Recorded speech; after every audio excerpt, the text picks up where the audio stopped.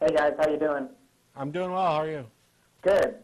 Okay. In earlier episodes, you've said that you listed, I think, personal experience as one acceptable reason, in your opinion, for believing in a God. Am I right? Kind of. And actually, I said something almost identical a few minutes ago. Then that is that if somebody has had a personal experience, that it may be true that their belief is then justified. Okay. I don't really buy the personal experience argument, and here's why. Well, first of all, I can't draw a conclusion from someone else's personal experience about the existence of God or not, because that's going to happen between the person and the God or the voice in their head. Right. However, I can look at all the reported personal experiences and draw conclusions from that. I see that people have, personal experiences about God, about Yahweh, about Allah, about, all different gods. And so what you have to look at is, okay, so if one of these religions is true and one of these gods is real, what's with all these other people? They could all be lying, or they could all be schizophrenic, or they could just be mistaken about their conclusions from a certain experience that they've had. So far, we're in complete agreement.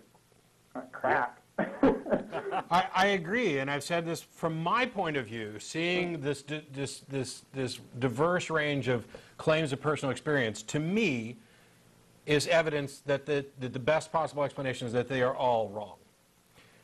But to the individual, that's what I mean when I say they may be justified. For example, if I'm sitting at home this evening after the show and after dinner, and there happens to be a God who exists, and he reveals himself to me and demonstrates that it's true, and I don't know specifically what that would entail in order to convince me that it was not a delusion or anything else, but if there was a God, certainly they'd be able to accomplish that much. Otherwise, there's not a lot of point in giving them the title. But if they convinced me, and then that was it, then the only thing I could ever do is say, this will never be justification for you, but I've had an experience that serves as justification for me. The difference is between that, and if it happened to me versus all the other people who think that it's happened to them, is that I'd never come on TV and tell somebody else that I think they should believe based on my experience. A revelation is necessarily first person, go read David Hume, and everything else is second-hand and hearsay, and it can't possibly be justification. But I'm just saying I don't think they're actually justified. I can't make an argument either way. But they may believe they're justified, and I'm open to the possibility that it did happen. That they would be justified. I think the short version is that we can't argue with someone else's personal experience, right? Well, I do think that you're right, though. The caller's right, though, in the sense of the aggregate, right? All these people who have had these revelations haven't really advanced the world very much.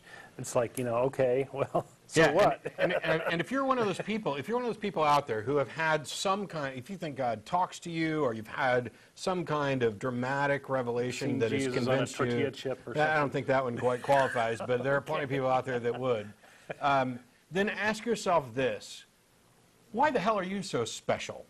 What about all the other people throughout history who have been desperately trying to find an answer to all of this, desperately seeking out a God, people who wanted nothing more than to be ministers or to fulfill those obligations, people who have studied the cosmos and peeked under every rock, people who have hit their knees and prayed for hours on end and asked God to reveal himself to them, and they get squat, and yet you get this special treatment. What the hell is so special about you?